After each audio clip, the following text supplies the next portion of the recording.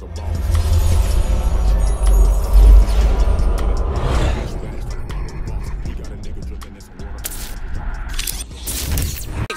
shit. Name another podcast like this. Check it. It's a Unique Hustle. It's your boy ECO, and I'm here with the lovely, amazing, official Miss Jamaica. What's going on? None of you know my dad walk on. Man, hey, man, the day is this is the day that the Lord has made. I will rejoice and be glad in it. I like to start off like that, man. We got two esteemed guests here today, man. These guys, man, they really don't need no introduction. They've been here before, man. They actually pushed my numbers up a lot when they was here last time. The number went crazy. One of them told me, "Don't change nothing, leave it like that." I said, "Okay, I'm gonna leave it like that." But man, we got Melvin Farmer and Ayatollah Marv in the building. Ayatollah Marv, man, Ayatollah. That's right. Man, when we did that last interview, man, hey, man, when y'all was together here, that was a crazy time, wasn't it? I still got people call that interview is the most viewed on our channel by far. Right. Well, it's one more with that dude from Country Wayne, Michael Bless. But other than that, them two right there went crazy. Just like Melvin said. I was like, man, messed up my whole interview, man. I said we supposed to been doing. Melvin walked out, leave it alone. When you put it out, it's gonna even do better. I felt that that was real reality TV. Right. That it should have been shown how it was, and they take the contents. It was really, you hear people say, like I heard a person say, "Oh, Snoop was disrespectful, Crip walking at the thing," but by the same token, what happened there was just an aberration, but it did bring awareness and created opportunities for everybody involved. Right, because when we came together, nobody knew that was going to happen. Some people might have had a feeling, but we came with genuine hearts, hoping that we could all come together to resolve something. That was the main purpose for that meeting. Well, at the end of the day, when you really think about it, just the fact that, man, Melvin keeps saying, I hear him campaigning everywhere. I'd be like, I told you E to come to me first. I'd be like, but man, but I just don't feel like this dude was gonna, you know what I mean? No, because at some point, this conversation was not gonna be something where people were gonna just talk. I didn't feel that way. What did you think? I was hoping. No, but we didn't come in here with no EO. If you remember, Charleston White set the video up for us to come here. Correct, but when Ayatollah went over there and said what he said at the first, so when you go back and look at I knew that kind of threw my mode off because he walked over there and you said something to him. You remember that? Yeah. And when you said that, he was like, "We'll just talk about it on thing," and it was like. At that point, I'm like, well, this here kind of wild. You know what I'm saying? I saw his vibe changed a little bit. Yeah. At that point. So, but at the end of the day, do you feel like it accomplished anything? And I'll go to you first with y'all doing the interview here with Charleston. Yeah, it accomplished a lot, but it really showed where a person's heart was. Like I told another brother that dude is not a person that is any position or has any desire to debate. He likes to dictate. So he has no podcast he ever did that he dealt with somebody that had a counterpoint to what he says. He's so used to running his mouth and saying what he say and letting it go. Mob James couldn't out-talk him. Cash Jones, Whack 100 couldn't out-talk him. But he brought some people that really was intellectually way over the top of him. He wasn't going to happen. Wow. When you spoke, Melvin Farmer, everybody, but you seen Carlos Miller came on here the other day. He say, I'm gonna say this, it ain't gonna be no rebuttal. You know, you could tell he watched that over and over again, and he was like, I'm gonna come in there like that old nigga did when he come. Did you see that one? I mean, they talk about that all over the place. Just the way how he spoke about your it, demeanor. your tone, man, your everything. It's a wonder nobody came out with shirts that have all of that. They have that. In fact, we're starting to market. There'll be no debates. I don't drink mugs, mugs, T-shirts.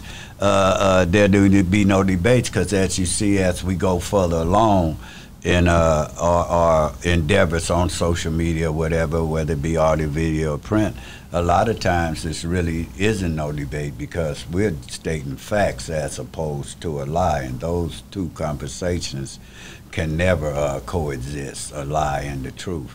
So a lot of people thinking, because if you remember, I said I wasn't even getting up there to speak. Right. Yeah. Y'all pulled me up Yeah, there. yeah. But I told we you, open it up. And this ain't just been happening, Marv. Remember we went to Gangsta Chronicle and we had to tell them how to open it up with one line? We always tell somebody, because you can't know what our life is.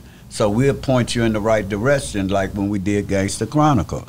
They couldn't figure out. I just start off, say, take us back to 1971. Any shows we do, you'll see with something where we don't script it to open it up to get it to where we go.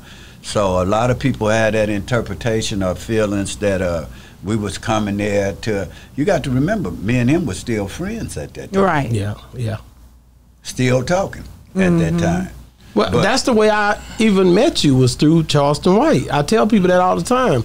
They like, oh, it was a narrative being thrown like I just brought y'all down here to set something Nah, up, and we it wasn't even already- like that. but people- we had already met in L.A. But people don't realize I put Charleston White in the game and brought him breath from 2018 when he was a fan to come meet me. Charleston never was gang banging. You think Charleston could come to an A-Tray park and say he from a rolling 60 to me? No, I'm going to say, here, you called him, but that's for us that going. He never was a gang. So a lot of times, the narratives that you're hearing, because they're one-sided conversations, you don't hear the other side. And I don't think that's fair when it comes to accountability and reporting on these podcasts, as to where people can say stuff and things and slander your name and try to change your legacy, but then they don't get the chance or the opportunity. Why Say Cheese ain't got us on his show? Why Vlad ain't got us on his show? Because it will kill off that shit. Wow. They don't want the truth to be heard. And that's a problem. Why we got to go through that? We paid our dues. No. We paid them. One thing I've been very, very curious about, because y'all are from two different walks of life, two different sides, I should say, but you are both campaigning together. Because when you think about PIRU, which you say is not a part of the Bloods, and then you have the Crips. When you see the different cliques or the different gangs, they're total opposites. They're usually rivals. They're not usually people that are together, doing things together. But you are breaking that mode. How can you do that without the younger people looking at you like you're betraying us?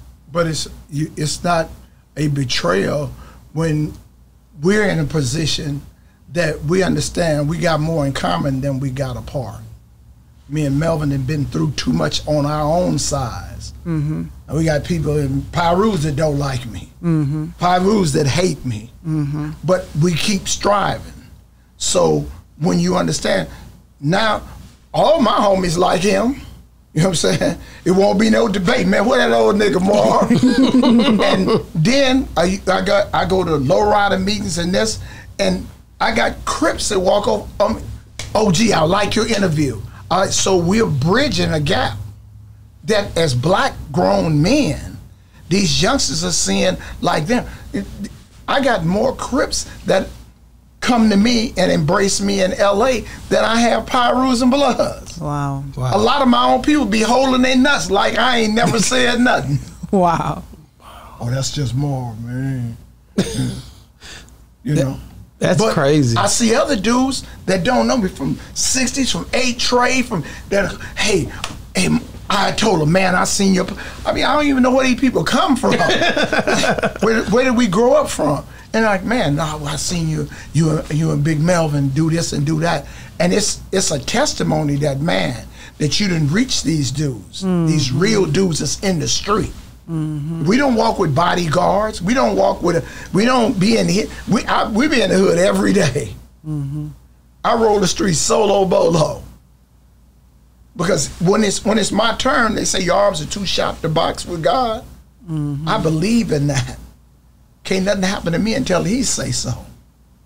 No, that's real. And is it the same for you as well? Well, when it comes to me and Marv relationship, a lot of guys the younger ones, because they come in Crip on Crip, blood on blood. Right. So it ain't that hard to fathom a Crip in the blood because of how the allies and structures are being made, the way you have interactions among others that wouldn't otherwise talk. But in reality, this creates an opportunity to where they side, and it creates where we can create dialogue amongst warring factions. Right. And also, this is where money doesn't count in the streets. You've seen so many people get taken out in the streets. It's where your respect, your responsibilities, where we get that respect because we played the game within the rules of which the game is played. Our names is solid. We never faltered, never did nothing scandalous. I never had a scar, a gunshot wound, stabs, none of that. And it's because of the way we move.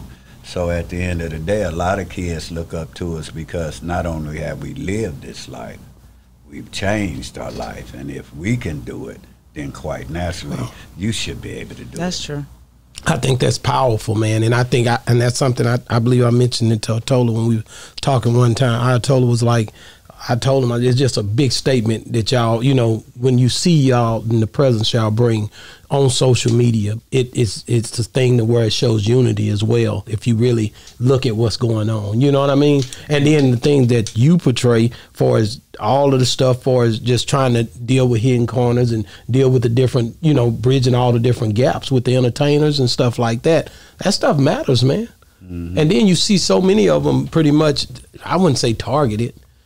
They go through a lot. I put it like that because you hear it in the news all the time where they didn't hit a bump in the road. And I always tell people don't really go by what you say much as they go by what you do. You know what I mean? So I think that's something that really sticks out for me. Right. But you guys came down here. I want to thank y'all first of all. When y'all left here, my wife gave y'all them shirts and y'all wore them on Cam Capone. Man, thank y'all so much, bro. Sure. You know what I'm saying? Because we just, you know, that we just was starting, you know what I'm saying, really just getting started. I had Melvin on very early, you know, when I came to LA, I was just trying to get it going. And then when y'all left here and Melvin told me, and I told you, I was like, man, we gonna wear those shirts, man. I was like, cause it was like, man, you know, just to represent the brand the correct way. Because y'all actually mentioned Charleston wearing it and was ranting or something. You did. And you remember that? Yeah. And I say, man, no, I say, we give shirts to, we gonna put them on ourselves. Because it helps create a narrative of balance. You know what I mean? For our part, for me. Right. What about you? Same. But I got another. You done upgraded them too. We got designer That's her, man. And I have a new design coming out soon too. Support like this. Thank y'all so much. But going back to y'all's togetherness, who came up with the idea of bridging the gap when y'all first got together and started this journey? Melvin. How did that? Okay. Melvin called me. Me and Melvin had met a couple of times before doing some intervention at some schools, and I'd first met him when he got out and he wrote his book, and I had his book, and you know I'd seen him, and we did a thing, and he called me and like, man, we need to get together and go out here to Ohio, and just we've been rolling ever since. Yeah. How did you come up with that? Well, me and Sean Stevenson.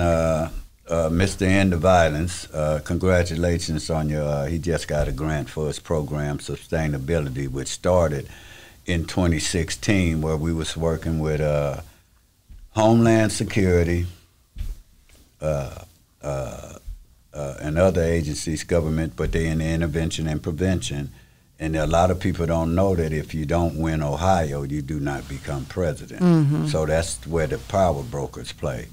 So Sean was dealing with the safety director, and one day me and Sean had a conversation and a vision about, this was after the 100 Days, 100 Nights, 2015, and we was thinking, what can we do to bridge the gap and stop the violence? So we wrote a letter to Obama that was sent by an attorney that was with the Rainbow Coalition back in the days. And so me and Sean say, well, I'm going to pick 2 guys, and you're going to pick 2 guys that'll make us have a 6. So at the beginning, Sean picked King Tone of the Latin Kings and Antonio Testra from the Luciano Gambino crime family, whose father in jail for 51 murders for the Luciano Gambino crime family out of New York. Mm-hmm. So he picked them 2, and initially Marv was my number 1 pick as far as a blood. Then I picked Fred Hampton Jr. out of Chicago because that's my boy. So I got Fred Hampton. So we got King Tone, Antonio Testra from Luciano. You got Ayatollah Marv from PIRU. You got Chairman Fred Hampton from Triple C's. You got Melvin from Crips, and you got Sean Stevenson from the Fact-Billy Mob. And they didn't believe that we could come together because at this time, don't forget, the Latin Kings are still doing what they're doing in records in New York. So there hadn't been no intermediate with the blacks. So that was a bridge that was gapped. So I say, well, let's put a conference call together and get a meet and greet. And T. Rogers on there, but it started getting political, racial and political. And I had told Sean, I think Marv should be the one that go. And then they seen that didn't work, and then Marv came in, and we've been doing that. We worked and did the program for the mayor, Ginther. Then we got certified. My mayor, Boreal, out of, what's that, Washington, D.C.? Mm-hmm. Then we met Victoria Pratt. She's a attorney out of New Jersey. We work with Karen Bass. We work with Kamala Harris. Clinton Lacey. Clinton Lacey that ran the Department of Correction. We worked with Mayor Como. We did some work with Colin Kaepernick, and they we had a program that I did for this program called Think Twice about what you do in life. We was on that committee with him, with Pat Robertson that hosts 197 Hot 97, the 3rd rated show in New York. So that's how we got involved. A lot of people, just like I gave Charleston White, I can pick talent, and I give them an opportunity to let their voices be heard. And then I just move on. So that's how that come about. Do you think that, because now it's just 2 of you, I know you started out with 6, do you think you'll ever go back to try to bridge more of the gap with the other groups again? Like, because everybody's seeing how well. It's not just the 6. We're individual. We from the West Coast. Oh, okay, so you still have everybody. We're still in communication. We're credible messengers. No, this is a government-run program that's run by the feds. Okay. In fact, we get blackballed a lot because we don't play both sides of the fence to where we're the first credible messengers ever west of the Mississippi. Right. But yet they're fit a change and start a credible messenger in L.A. with a, $113 million budget or something. Why me and Marv aren't there as instructors or something? Because we've already been certified. Nobody's west of the Mississippi or before us. But that's how this game is played when it comes to politics. There a lot of times we are blackballed for a lot of things because we won't play both sides of the fence. Yeah, because we mainly see you two in the public eye. We're not seeing everybody else. Well, he said chairman. Fred Hampton. Except from chairman, yeah. No, it's a lot of it, but we don't do it. Our boots to the ground when the camera's not around. Okay. See, we don't have to, because really it won't be publicized when y'all sit up and hear these people with this dialogue and contents over the internet. Most of them have no vested interest or no impact in the things that they're talking about. They can't even walk the community. So a lot of times here, y'all don't get no call when it come to real intervention to where somebody just got killed at 11:33 on a Saturday. You get a call that say, your man did this. That's intervention. But you can't do that on no public platform. So a lot that you see, that's just a shell of what's really going on. And a lot of times it hinders the progress that we're making because there's a contradictory. You got these lip boxers, tongue wrestlers, and verbal gymnastics going on in one arena. Then you got the quiet ones where we're doing the work and doing what we're doing across the nation, but we don't seek no validation in what we're doing. We get it from knowing and seeing the smile on a child's face or a mother's tear or where we doing it. We got an innocent project that we doing to where people are talking about, oh, they after Charleston White. It could have been Charleston White, Barry White, or Betty White, whoever name is on these documents that got this young man's life locked up. We're fighting for him, and we got more than one. I brought 2 of them. We do them in Alabama. We got another life case. We got a case in New Jersey where a little kid, 17-year-old, facing the death penalty, where he put out a blunt cigarette and burnt and killed his grandfather and grandmother. And so we try to provide legal expertise to where, like, we doing these appeals. That's $10,000 just to get started.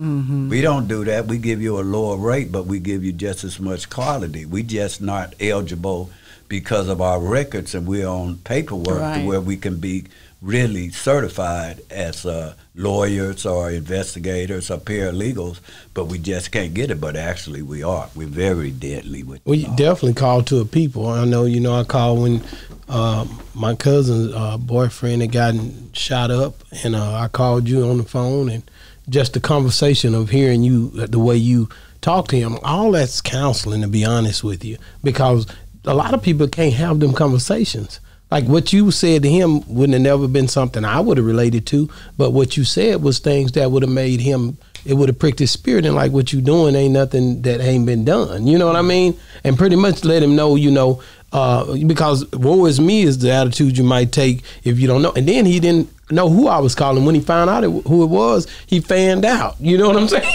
Like, man, I can't believe that. Man, he put me on.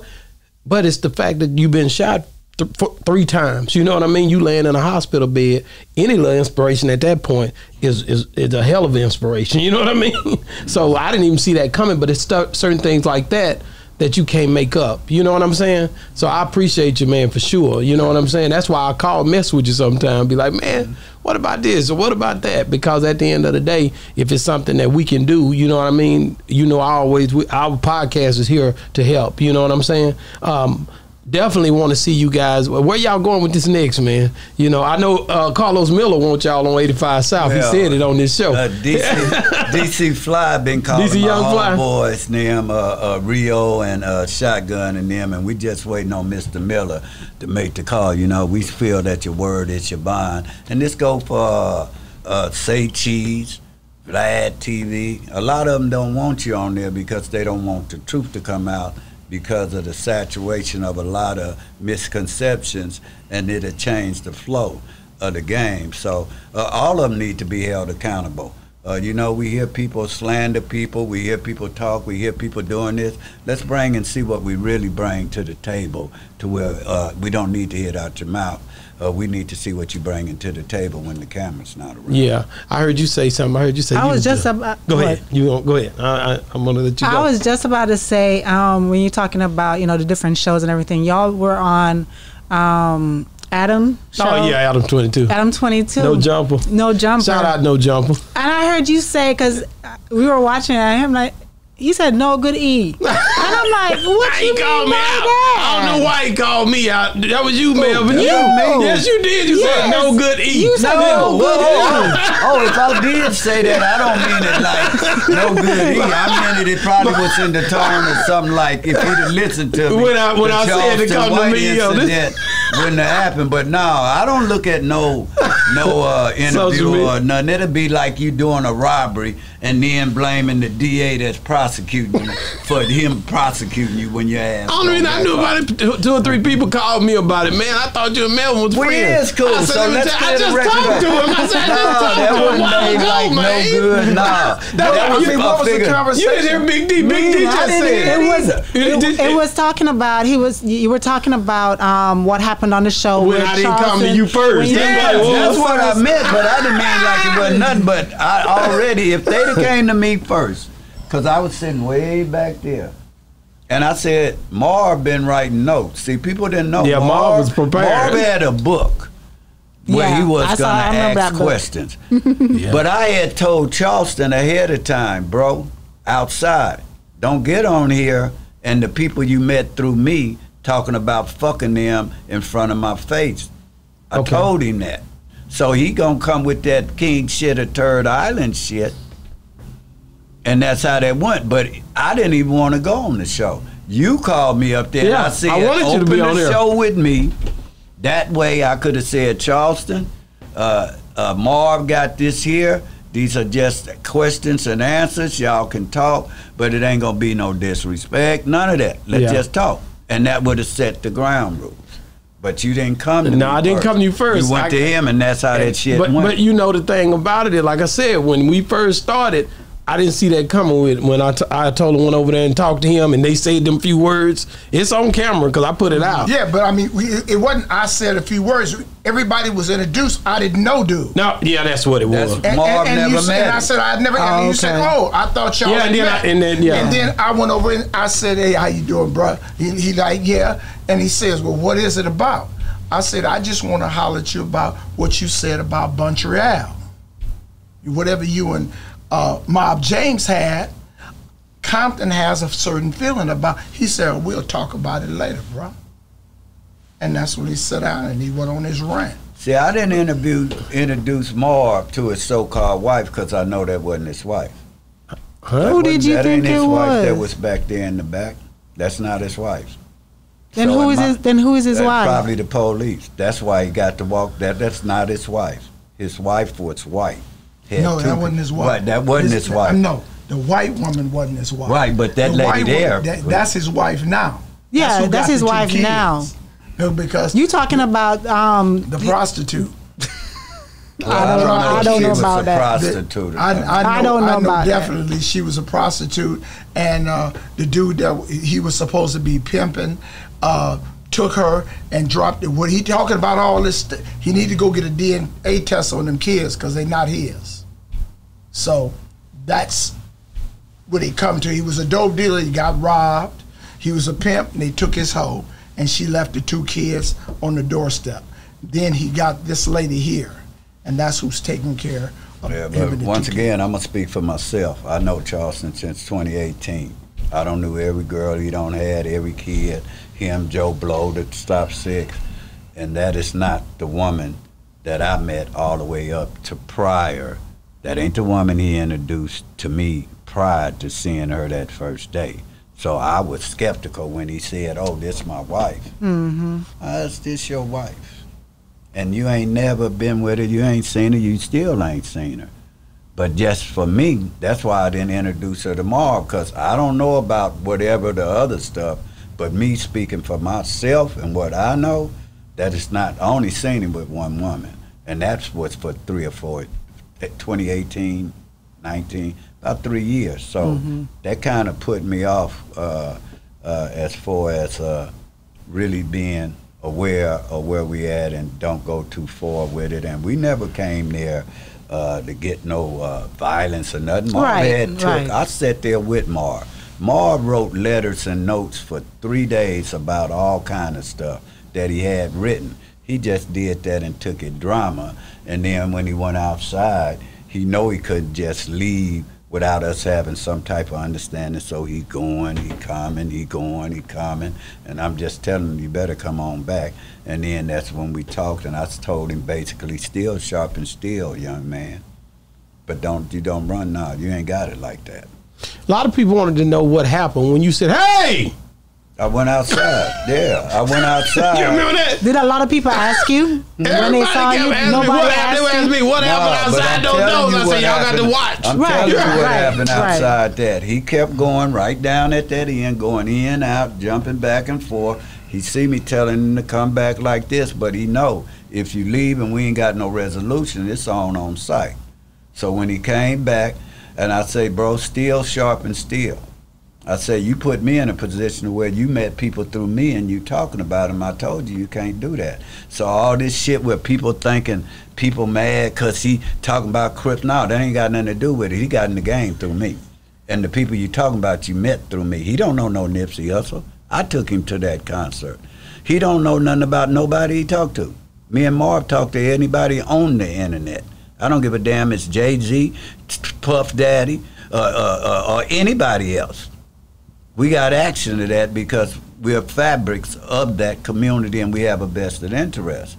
So at the end of the day, we never had nothing. I don't want to see nobody be hurt because that'll be contradictory to what when you you're guys picking and choosing. Right. Whereas on these internets, y'all pick and choose your heroes. Then when your heroes turn out to be zeros, you got a problem.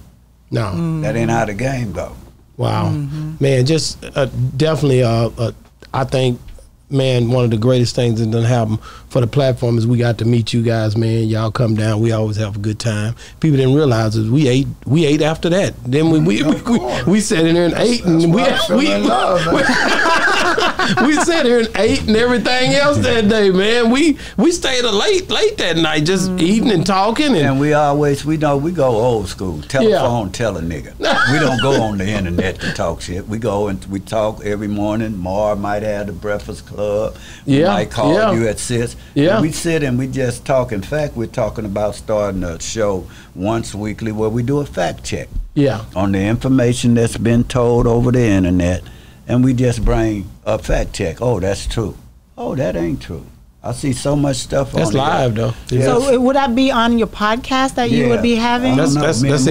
Working. That would be awesome. That's what we want to do. A fact check. That's where really we don't have no biased opinion. We're just an unbiased urban analyst that look at the facts and we check. Like I hear the story about Big U got caught with 2 guns. I hear that all over the internet, and they was found at his home. But I was there when the 2 guns was found, and they wasn't found at his home. Fact check. Fact check. Them guns was found in a commercial building, because I just had one over there. Me, Big U, Bear Claw, Money Mike, rest in peace, and Rip, the Reverend.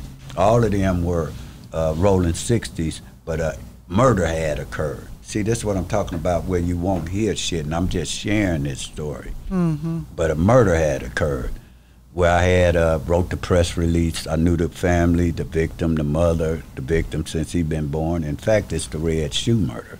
Went over 20 million views since we talking about views, and they bragging about that little shit. So anyway, we having a conversation, but something told me this building might be Mike because of the activity going on with certain individuals. So every time I'm there, all you heard me say was, That's all I kept saying. And they kept saying, what's wrong with you? But something told me, don't open my motherfucking mouth. The next day is when they ran in there because they had Mike up under surveillance, FBI. In fact, they was unsealing the indictment. So when you hear about Big U got caught with 2 guns, that wasn't Big U, that was found in a whole nother building. But on the internet, he got this. See, it's a lot of things that are contradictory to what's really going on in life, to where you get a one-sided view of it. And like I say, we think that the internet need to be held more accountable. Mm-hmm. You might need to put a disclaimer out there that's saying some of the contents of this show could be false or fictitious, right, instead of putting it out there like everything is there is the gospel truth when it's not. But in fact, a lot of podcasts or a lot of shows, period, that is how it is, because when a person comes on, unless you just went and hired an investigator and check every single person's story that comes on your show, there's no way you're going to know that everything that they're saying is 100% true. Because I'm not saying it's a lie, because we both can go somewhere and experience an event, and I come back and say it to you in one way, and he comes back and say it to you in another way, and neither one of us is telling a lie, but it's how we perceive that truth. You see what I mean? So but it's just, now, when you usually get paid to go on anything, there's usually a disclaimer.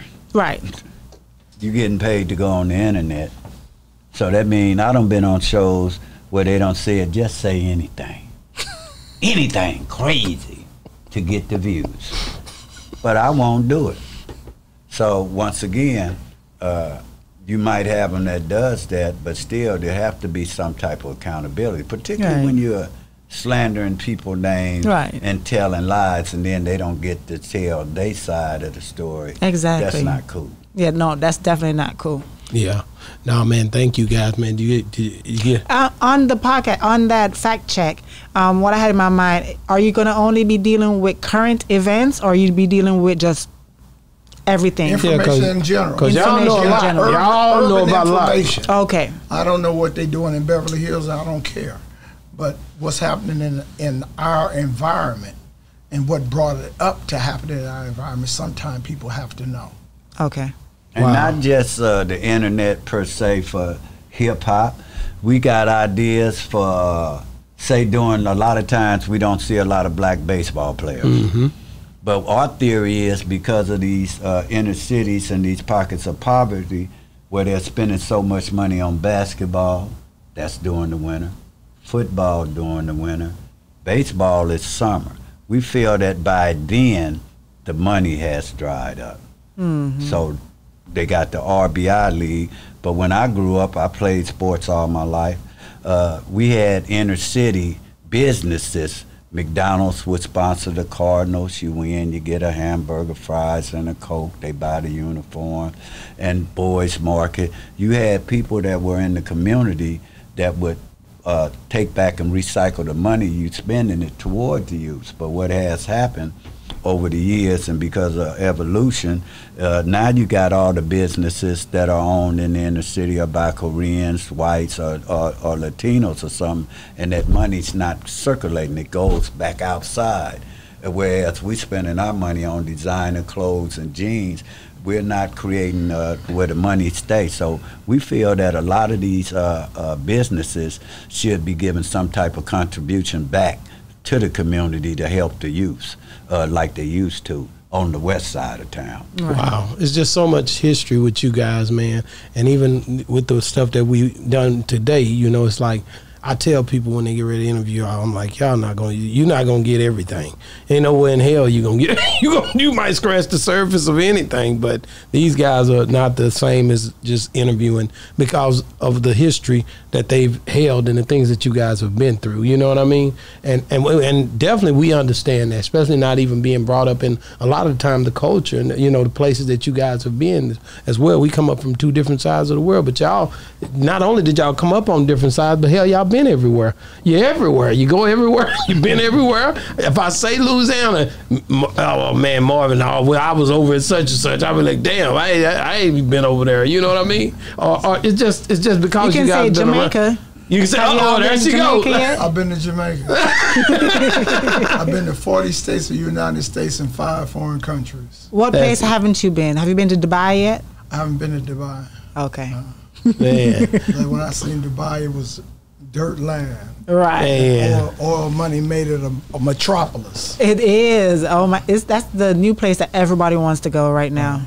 Dubai. We ready to shut it down? Yeah. Man, you guys did a great job, man. Thank y'all for coming on the show, man. We love you guys, man. It's always a pleasure and an honor just to even be able to sit on an august panel like this. It's an honor for us to come and eat the Queen's food. Yes, we don't eat good, and we want to thank everybody and support us and hear what we got to say. Everybody. We're just trying to give back to the community to make it to where a child doesn't go to the things we had to go through to where we can give it a better day and make our people proud, man. That's all we're trying to do. Man, appreciate you so much, man. I want to give a shout out on a project that we're on. Okay. About the brother Antoine Doolittle. Okay. And what Melvin was displaying on the work that we're doing.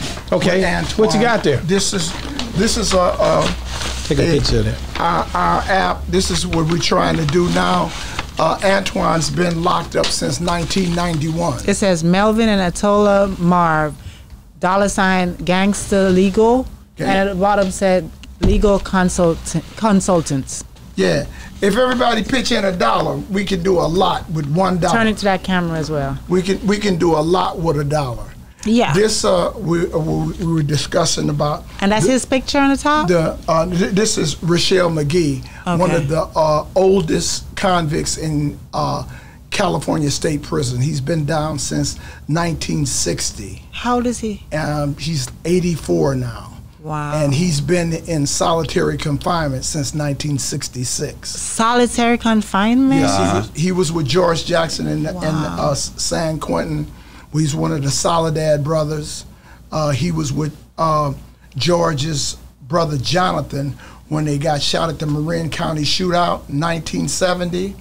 And he was shot 33 times. And Department of Corrections says as long as Rochelle McGee is alive, he'll never let him out of the hole. Wow. You know, this guy came from, it's so amazing.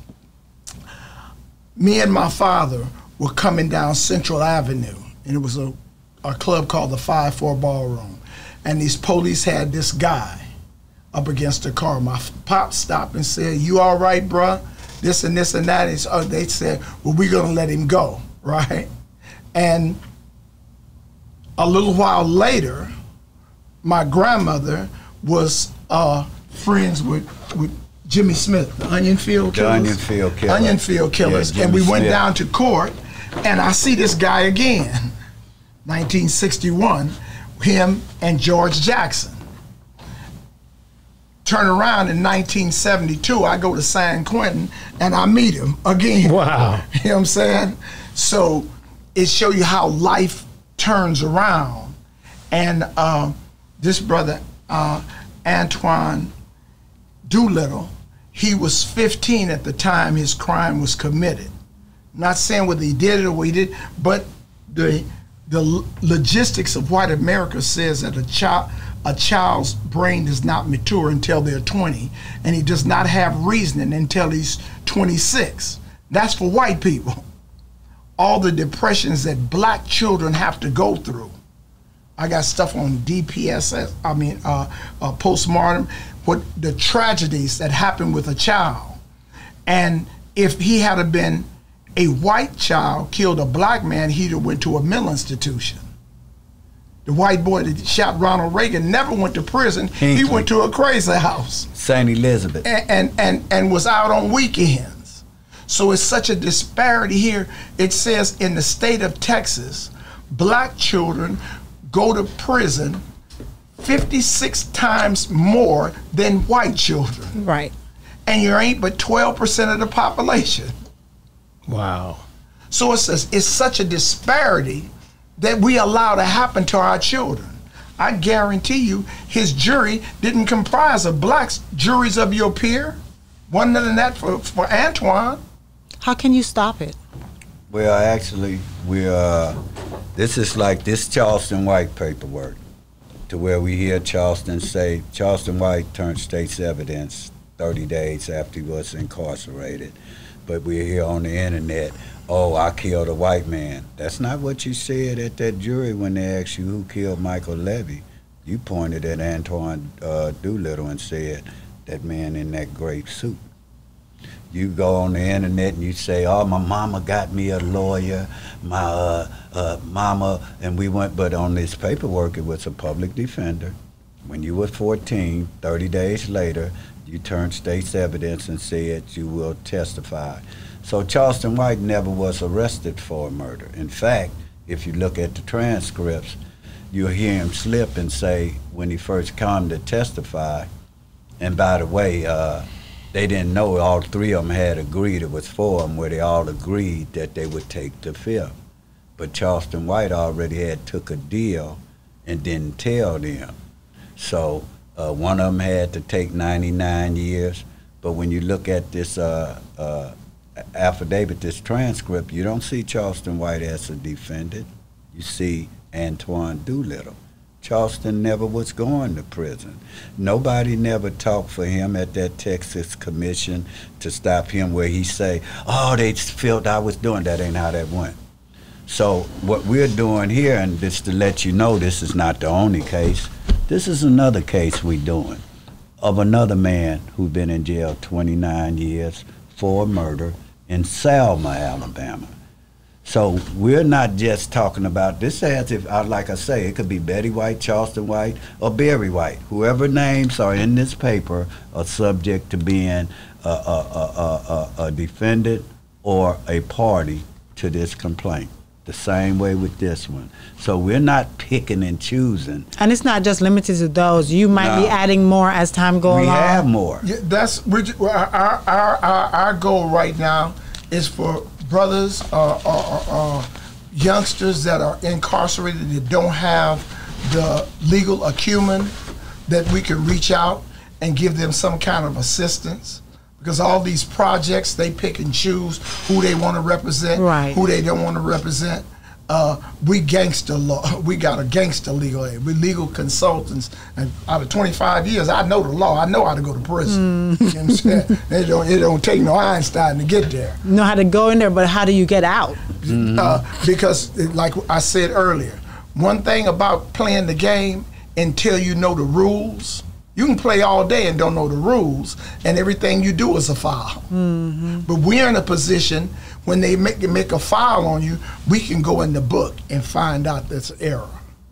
There's always an error in law, because like we were talking about telling the truth. That's the loopholes. In the court system, it's not about the truth. It's about the facts. The facts don't make it the truth, Or it's not even always about the fact. It's reasonable doubt.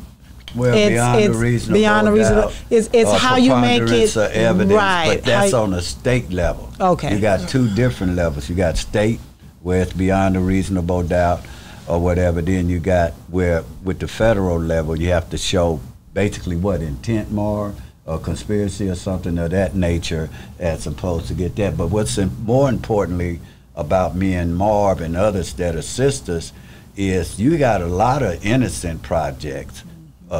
Barry Smirk or whatever that was with OJ that started the first one. But when you look at them, all of them deal with DNA. That's the easy way out, where you just go see if the DNA matches or come look at a chain of command. Because you didn't have that back then. No, but the work you have to do here, yeah. You have to read every page and look for that one loophole. So it's a different project, which most people do not cannot afford, because it's $10,000 or better, but usually they don't want to take the cash because of the groundwork. It ain't like it where you just got DNA and then you can say, oh, we got a DNA mismatch, and then you go and present it. But even more than that, on what we're working with, if you did it, I'm not trying to say it didn't even happen. Right. But what was your mind state? These children that are in prison, and this man was 15, turned 16, now he's 57. What has his life been through? How much trauma has he had to endure? Right. As a young kid, now he's a grown man, been in a cage all this time. So we have other children that are growing up in the system that their parents didn't have no way out. Couldn't afford it, they can't afford food for them. But there's a white law and there's a black law. So we're trying to bridge the gap in getting some of these dudes justice. Right. Recently, we were interviewing a gentleman. He's called a hood therapist. And a question that I had proposed to him, because when you think about PTSD, back when I was younger, you think about military people who went to war and, all the things that they saw and they came back and they're getting treatment. But when I started thinking about whether gang members or policemen or there's people out there going through situations, trauma. But these young men, as much as inner city people are seeing people being killed, people right in front of them, they're not getting counseling. They're not getting anybody to help them to say, okay, how do I deal with this? So that's the thing that I look at is like they have to go through their whole life. And you wonder why they are the way how they are, because they're not being treated mentally how to deal with this and how to move on to be a better product in society. What you're saying about that, this is a quote from Texas, right? And it says, but it's also found disproportionately youth of color, particularly young black boys, were more likely to receive harsher punishments, even though their offenses didn't increase in severity. What are the biggest challenges facing juvenile justice system right now in 2022? The most common diagnosis is attention deficit, hyperactive disorder, ADHD, learning disabilities, LD, disabilities, DD, conducted disorders, anxiety disorders, and post-traumatic stress. So these are the PTSD that you talk about from the war. We get this in the hood. Right. But know, it's not being treated. Yeah, When but you have the vets, they get help. We have a Senate bill we're trying to introduce that I call ISIS, acronym ICSS, Inner City Stress Syndrome. Okay. Well, I believe the conditions that the inner city youths suffer from homelessness, drug addiction, abuse, mental health abuse, domestic violence, I think that creates the same situation and mindset as you would be in going to war. And I feel that the inner cities should have the same diagnosis and tests ran on them that they do in the service, because they're basically at war on American soil. The things that they see, waking up in the morning to a dead body, seeing hoes and pimps out at night, seeing your mother a drug addicted, seeing homelessness and all these things. I think they should be compensated as a more innovative, updated way of reparations, as opposed to saying what we deserve back then. You don't have to go back then. To me, you can just change the word now and start right now. And not only that, but actually have the insurance companies being able to cover it. Because when you offer this, and these people who may not be able to afford it, you know, it's still not going to help, because they can't even afford to go. And you are hiring counselors and psychologists to help these people who never been in their situation, don't know what it's like. They're trying to help you from a textbook and not from reality. So a lot of times they don't know how to relate, and the people who they're talking to can't relate to them.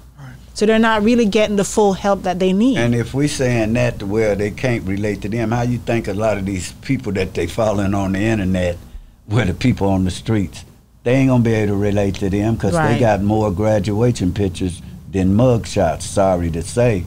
But in this game, getting killed is a badge of honor, getting a mug shot is a badge of honor, and if you ain't part of that fraternity, then your words have nothing to do. That'll be like us coming into a swear man's world and telling them what they need to do, and we never experienced it. And that comes from being a careless listener. Right. That's come from what a lot of these people are careless listeners. That's why I was impressed with the program that he was putting together, because he had been in trouble. Went to prison, did all of that sort of stuff, so he understood how to help someone who was going through those instances as well. And I'm sure that there are some counselors out there who's been through trauma, been through things, and that's the reason why they become a counselor or a psychologist or just someone who can give back and help. But they're few and far apart. You just have to find them. Wow, man! Thank you guys, man. Hey, man, appreciate you. We love you. And I think we gotta go now. It's been another great segment of Boss Talk 101, where the bosses talk. And we out.